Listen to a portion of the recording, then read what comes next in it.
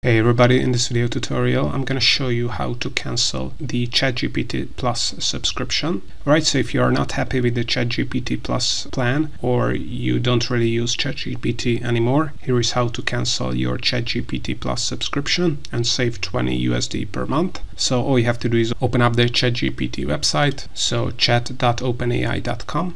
Make sure you sign in into the right ChatGPT account. Then to cancel your subscription, all you have to do is click on my account here. Then click on manage my subscription.